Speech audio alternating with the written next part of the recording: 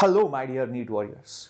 You might have seen countless videos regarding how to strategize for 700 plus, but this video is very different because I'm targeting those students who have been preparing but have lost hope because your scores are stuck below 500 and for some reason it is not improving.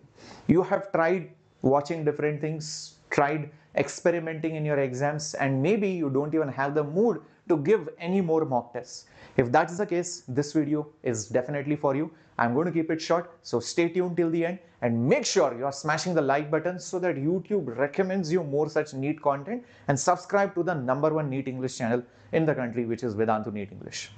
I will tell you what are the different things you can do to go from here to 700 plus, and you need this target because the cutoffs, the rank inflation, the competition is high, and we need this because we need to get into AIIMS, the government colleges, AFMC, you name it. Now let me tell you, it is never too late to begin to admit your mistakes. See, you might have done something wrong. You might say that, sir, I was preparing seriously, but you know something has gone wrong. Maybe that sincerity was not there. Maybe that approach was wrong, or maybe you chose a wrong method of learning, or you chose the wrong book, or something which has fallen short. So what is that thing which probably you notice, and maybe you will notice after watching this video? You need to let me know. But it is never too late. Trust me, 5 months are enough. If you have been asking this question on every YouTube channel in the comments, let me tell you, yes, it is enough. And I can give you countless of my students' examples who from 400 have achieved that 700 score.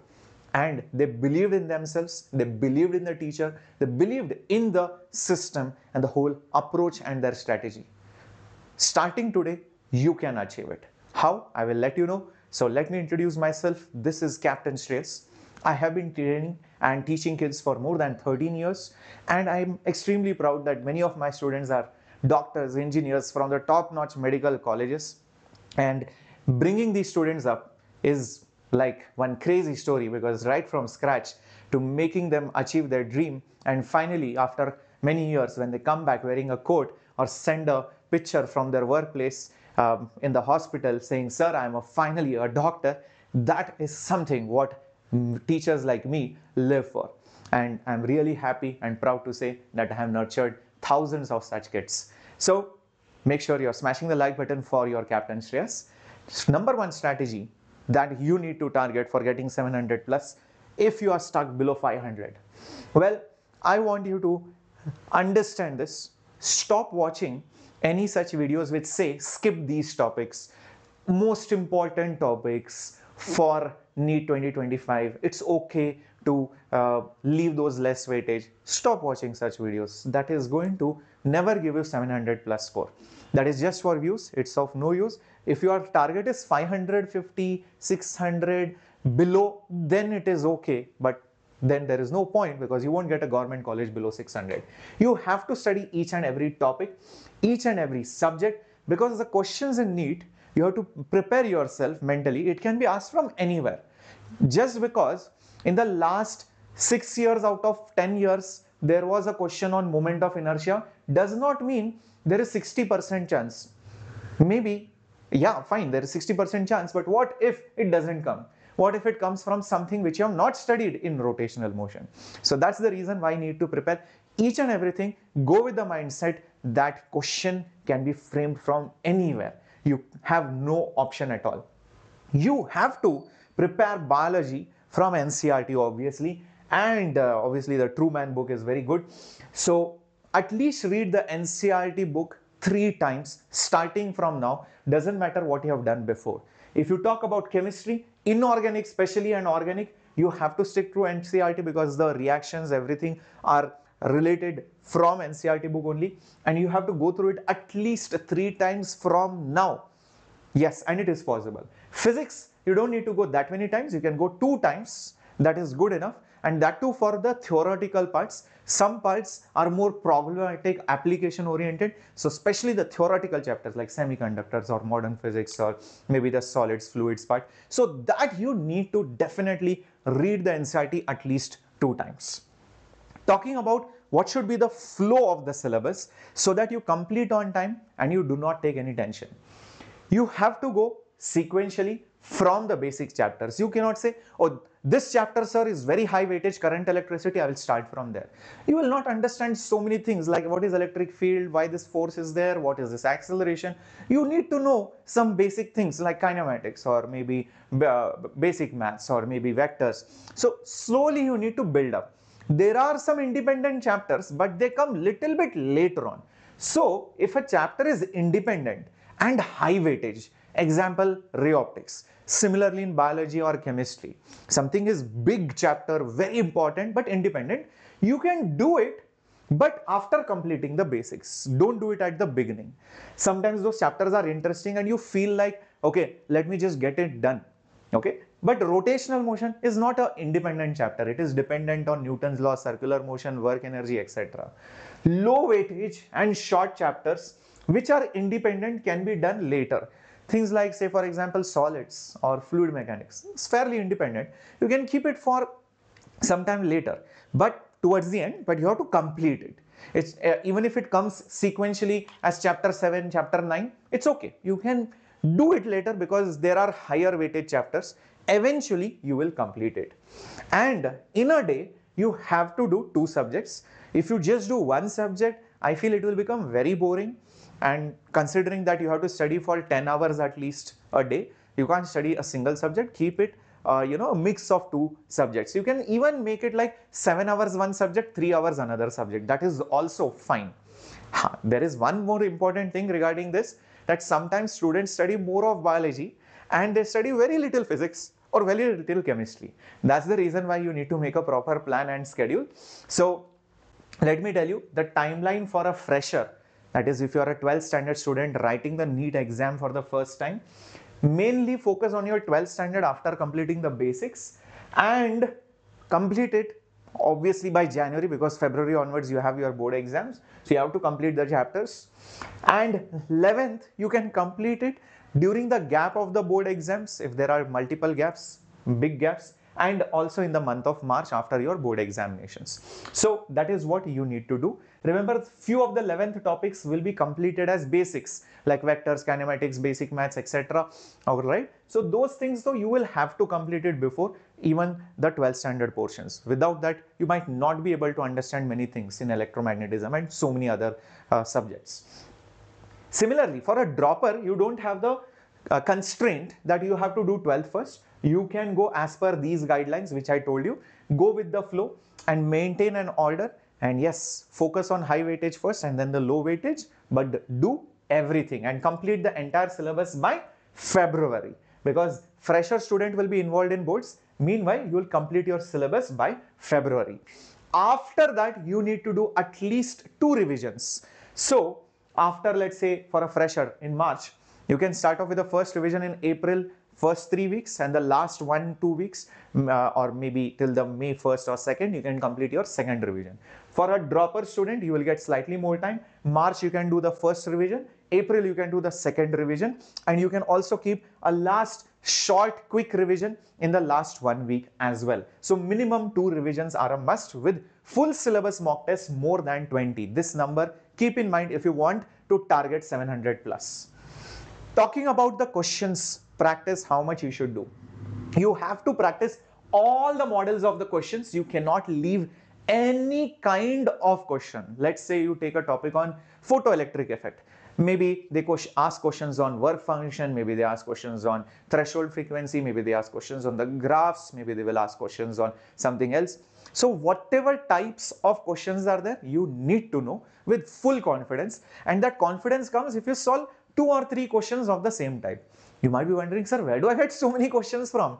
My book does not have it. Well, if you are a part of the Vedantu batches, you know you have access to something called as the pedagogy, where you can choose a subject, choose a topic, choose the number of questions, even choose the difficulty. It will create a new assignment for you. It can also be adaptive, meaning if you do something wrong, it will keep a simpler question next so that you understand the topic. And if you do it well, then it will give you a more slightly difficult question. That way you can be fully sure, yes, I am thorough through this particular topic. That is a part of pedagogy. If you are a part of the NEET Express batch, you know it already. Well, also, you should have a sheet maintaining all the topics and how well your confidence is. Say for example, a cell. Okay, these are the topics, NCERT topic 1.1, 1.2, 1.3, etc. These topics, how confident are you? Have you practiced PYQs? Have you practiced NCERT based questions? Have you read the theory at least 3 times from NCERT? Okay, have I practiced enough model of questions, non-PYQ type? You have to maintain a sheet. That way you will not lose track. Or you'll be, maybe I have done it, maybe I think I know it. No, you will forget it. That's why. And whenever you solve problems, remember, start with easy, direct. It's there in NCERT directly. It's done in the class. Direct formula substitution, direct reaction, that one. Then go to slightly more complex. 2-step process is there. 2 steps are involved or 2 concepts are involved. Sometimes 3 concepts are involved.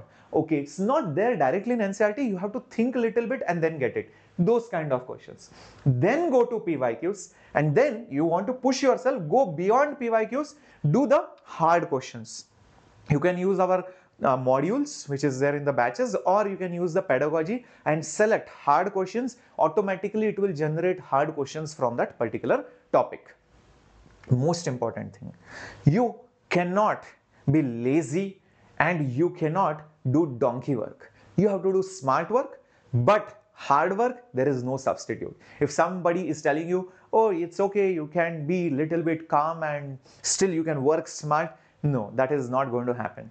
And one of the most important thing when you have to work hard is distractions. Baswa sir has made an amazing video on it. Make sure you check it out so that you kill all your distractions, be it TV, mobile, social media addiction, gaming, playing outside, sleeping, laziness. You need to sacrifice most of these things as much as possible. In fact, minimize your dinner time, your bathing time, your sleeping time, not more than 6-7 hours. Also, whatever unnecessary activities are there, start cutting them down and you will realize actually you have so much of time. Also, make sure that if you are getting something ready-made, use it. Why do you want to sit and reinvent the wheel? The wheel was invented thousands of years back. If you say, no, I'm going to reinvent it, you're wasting your time, right? If something is ready-made, use it. For example, the notes. Like we have the flashcards. Yes, the link is there in the description.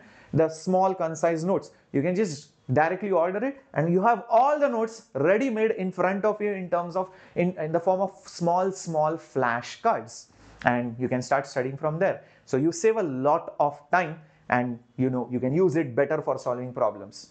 Also, a lot of times people think, no, I will sit and study this chapter properly and then I will understand it. Sometimes that is difficult. Usually what I find easy is I will just go through the chapter, then I will watch a proper lecture, either whatever my batch is or whatever YouTube lecture or the recorded lectures on the batch, and then I will then go through the book and then I will be like, oh, this is how it is. Oh, that is how it is.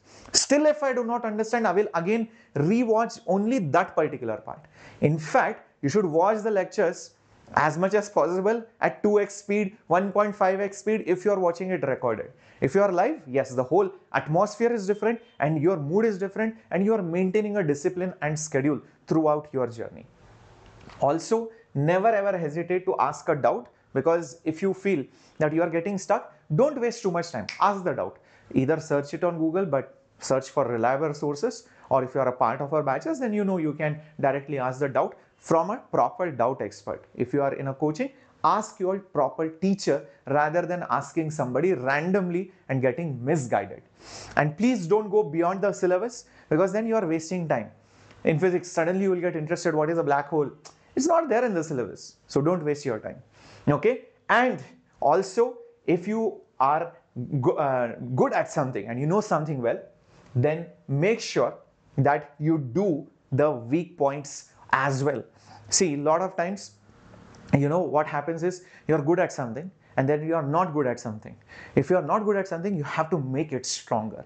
Okay? Just making the strongest is of no use, because if you already have that confidence, then that weak point is what is going to hurt you, is going to give you negative marks. So if physics is your weak point, or in physics there is a particular section which is your weak point, or in biology what is weak point, study that make sure you know it well, because questions can be asked from anywhere.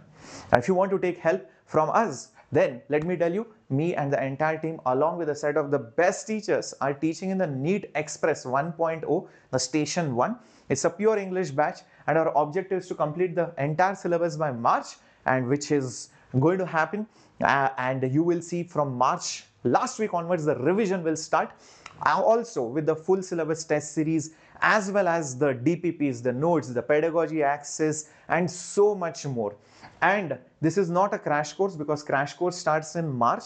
This is a proper comprehensive course with 500 hours plus of teaching, with detailed lectures and with rigorous practice sessions and class mock tests with part tests and full syllabus tests. There are multiple versions of it: Prime, Combo, and Pro.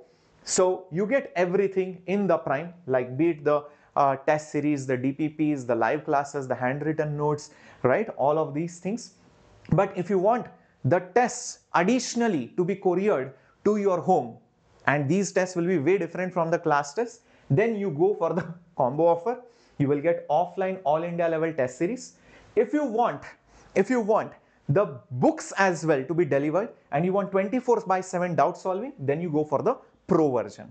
All the links are there in the description box. Let me show that to you so that you know where to buy it from. As you are watching this lecture, okay, you can see this link is right over here. Yep. And you can see all the batch variations are mentioned with all the details. The Prime batch is for just 2,999. The combo with the all India level test series is for 4,499. And along with the crash books and the 24/7 doubt solving is for 8,999. All right, all the links are there in the description box. And meanwhile, let me also tell you, the problem solving and the PYQ series as a part of the NEET Express will be there on YouTube as well with your Vedantu NEET warriors. So stay tuned on the channel, and I want to know what is your current score in the comments. And let's see after a few months how this particular score is going to change.